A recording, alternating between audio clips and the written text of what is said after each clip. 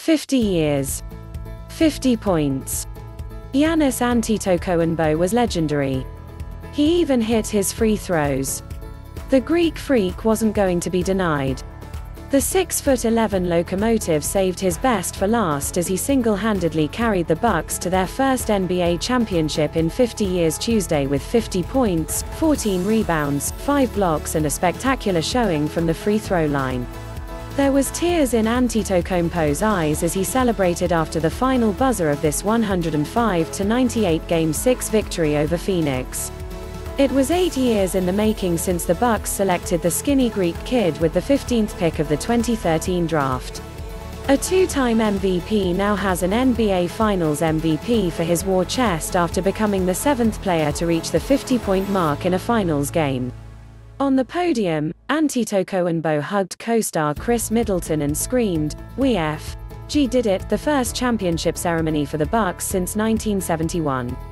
His free throw shooting an albatross all playoffs, Antetokounmpo made 17 of 19 from the foul line in the biggest game of his career. He posted 3 40-point-plus games in the finals. "People told me I can't make free throws," Antetokounmpo said in the postgame press conference. "I made my free throws tonight and I'm a champion."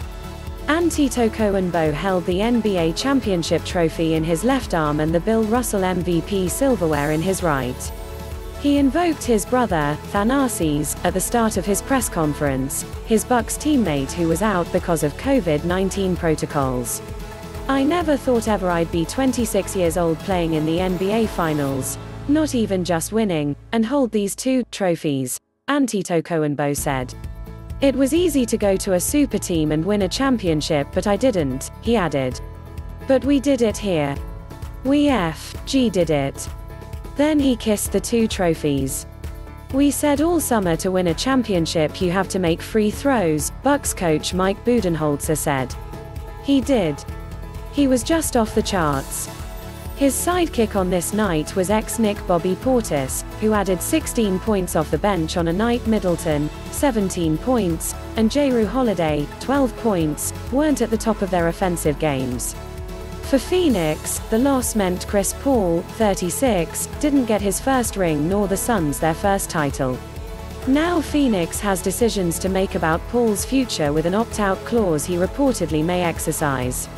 "This one will hurt for a while," Paul said. "Everyone in that locker room knew we had enough, but it wasn't enough."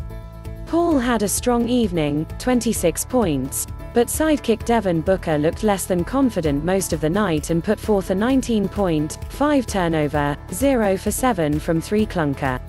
His wide-open three-point miss with 56 seconds left and the Suns down 6 sealed the Bucks' title.